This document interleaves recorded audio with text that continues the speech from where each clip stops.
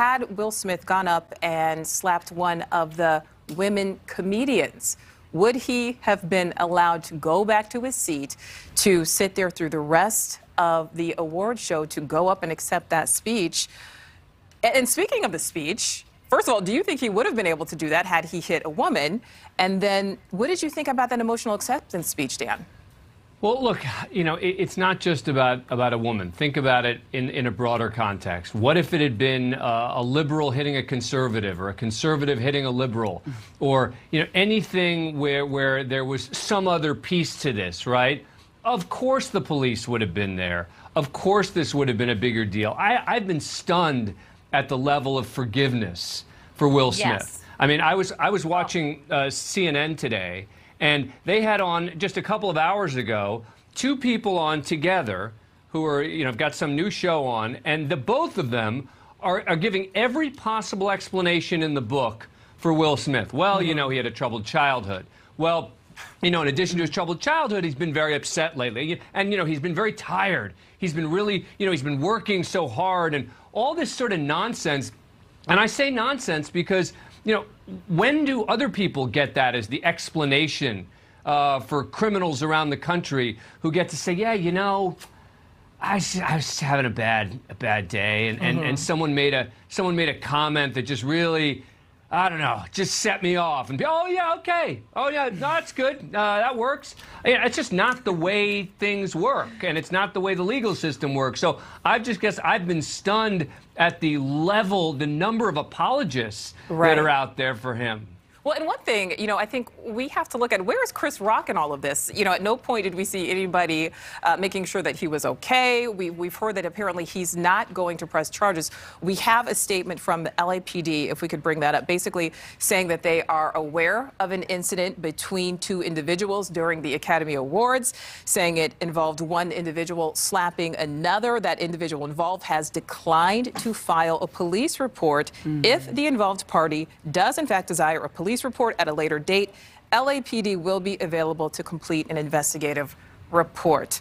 All right, Nick Smith. Earlier this morning on Morning in America, Yes. Ashleigh joined Adrian and me, and we talked about this because, like Ashleigh pointed out, it's not necessary for charges to be pressed by Chris Rock in this situation. We witnessed an assault. Exactly. Right? The problem is this, too. Ellen Kay had mentioned, she says, I'm not sure what made him do this. I can tell you what made him do it. It's called alcohol. There was clearly a bit of imbibing involved in all of this, because we know that Will has a lot of goodwill built up. Right. Well, that's one of the things. This was shocking. I would coming put from Will Smith. with any other A-list actor, The Rock, Denzel, Tom Cruise. I think that Will is of that stature. I can't imagine a situation where Tom Cruise would get up and slap somebody like that, right? And I think it's disappointing for so many reasons, because we really do see Will as a good Will ambassador. And I think that he had built up so much credibility that I think he really damaged his cachet. Well, I would say so too, Thank and that's you. the thing. Like, we would not expect this from Will Smith. I think we don't want to say that. We wouldn't expect it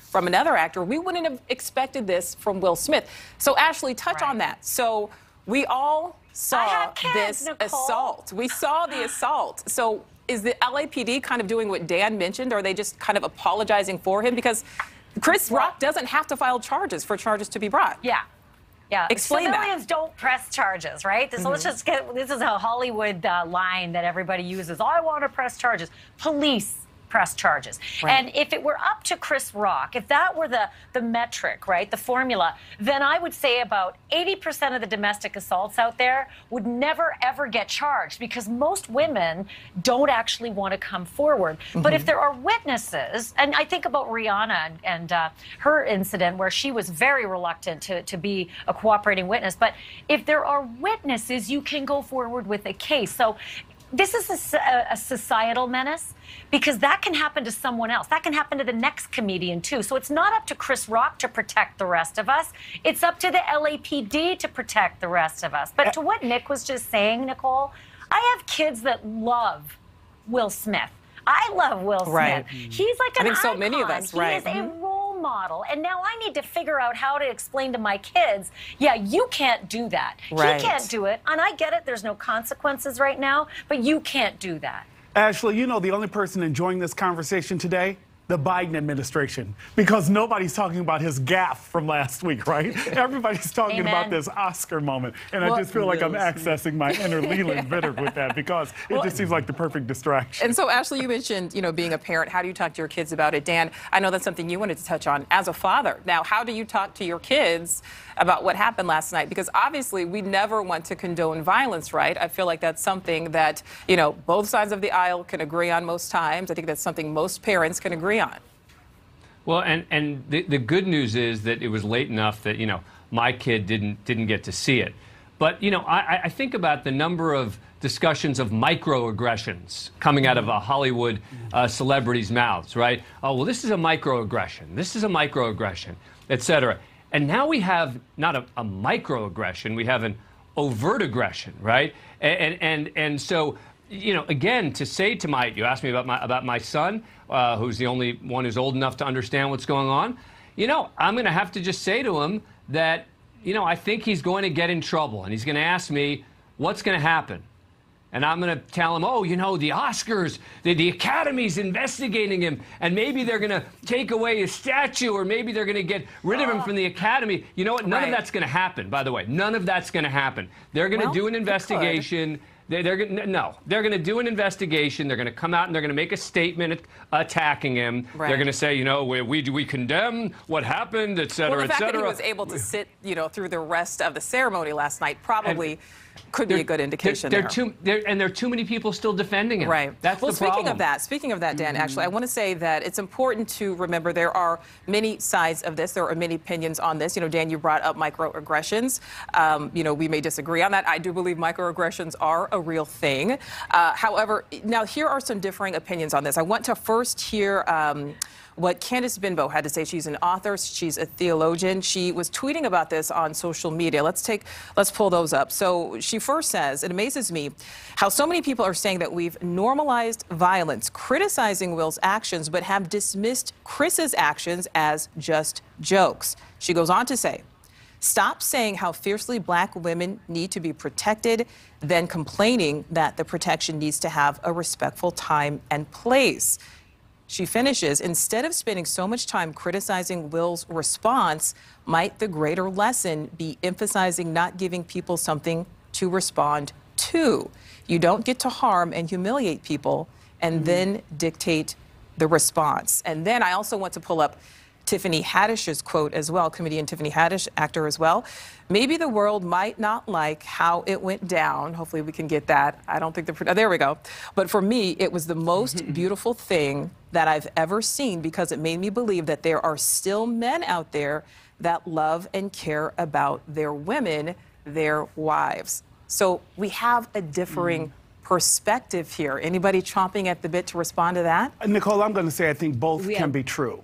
I think that one can protect Black women, one can be respectful of Black women, but one does not have to engage in an assault to protect Black women. That's fair. I think that Will stole from himself in this moment. Will could have given an impassioned speech talking about the love of his family, the love of respect of Black women, the love of what Black women have done for him and his community, right?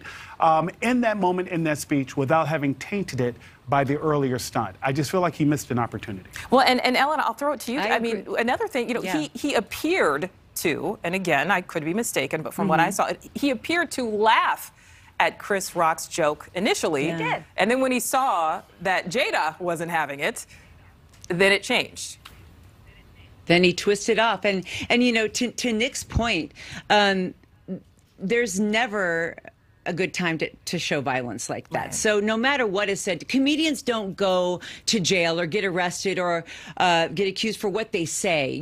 Throwing a punch or a slap does. So what he did was, and again, I'm blown away at how out of character it was. And this morning, all morning long, our listeners were calling up, asking things like, when will he be on Sit Down with Oprah? Will Chris Rock and Will Smith host the Oscars next year? What does Richard Williams think of Will Smith and what he did? And you saw Venus and Serena, and they were Instagramming all night from all the after parties. They were mortified. So, so many people in the audience were, right? I think that he should be punished. I mean, the audience reacted. So many. Again, people were just in shock. We've seen how many memes come from, you know, the celebrities' reactions. Yeah, Yeah, you I talk think you about can't kids. have It was it such a both ways, raw, right? horrible thing. Yeah. What's that, Ashleigh? I don't think you can have it both ways. I don't think you can have this sort of perspective where you think you know, black women need protecting, but then you should be able to assault to do Right, which is so. what I think Nick- it's just right. a very incongruous message, right? And I don't care what people are saying in terms of their emotions on this. Dan is a lawyer, and Dan probably saw this before the rest of us did. It was a crime. Period. There's no Right. gray area Ashleigh, it's around it. crystal There were clear, tens yes. of millions of witnesses Right, to it. we all saw it, and again, we've seen it time and time again. It's been viewed millions of times. I did so. tweet that out last Yeah. night. All right. Well, we will have some What final about thoughts on this this. one? We're going to go to the break. We'll come back. We'll have final thoughts. Also, including, is this possibly a cry for help by Will Smith? All right, we want to get some final thoughts on the slap heard around the world. Dan Abrams, I want to start with you. I know you do not have a lot of sympathy for Will Smith. However, if we do learn that this is maybe some type of cry for help, maybe there's a mental health crisis, does that at all change what you think about this? If he's formally diagnosed with having some sort of mental health issue and those closest to him concede that he suffered a mental health breakdown, etc. Okay, then I might be willing to shift my point of view, but I don't expect that that's going to happen. I see Ashleigh over there moving around in her chair. All right, Ashleigh, go for it. Take it away. Well, I was like, I can't imagine him standing in front of a judge saying, I claim. But it's Will Smith, though. I feel like Will Smith will get more sympathy than, your average Joe Blow off the street. Not from a judge, but I don't think it'll ever get to a judge. What I do think, though, and I'm going to disagree with Dan Abrams, which never happens, but I'm going to disagree with him on this one. I do think that the Academy is going to do something, because something changed in 2017 when they passed a bunch of guidelines for behavior, and they stripped Harvey Weinstein of his membership for life. I'm going to just read you one line, if you'll permit me for a second. The Academy may take any disciplinary action up to and including suspension of membership or expulsion from membership, because it says unacceptable conduct includes physical contact that is uninvited and in the situation inappropriate and unwelcome. I don't know how else you can cut and dry this, but I also think that they're under immense scrutiny, and I think there are fewer apologists as we become more and more aware that a crime was committed, not just a defending of the snowflake's All right, honor. Ellen, do you agree? I mean, it was a crime committed. Right. Will the Academy, just really quickly? Yes, I agree. A crime was committed. I think it's disgusting the Academy allowed Will to stay, make his speech, and then the Vanity Fair let him into the after party where he was dancing to one of his own songs with his Oscar, smiling. Right. I know, with we his didn't even family, get to that. Celebrating. Yeah, celebrating after he hit a guy. Yeah, so I hope punishment comes, and I hope that it's something that'll make him sit up straight. Ashleigh, Ellen, Kay, Dan, Nick, thank you all so much for joining us on our first ever Rush Hour Roundtable. Obviously, this could go on all night. Thank you for watching. Click the red subscribe button below so you can get more of NewsNation's fact-driven, unbiased coverage.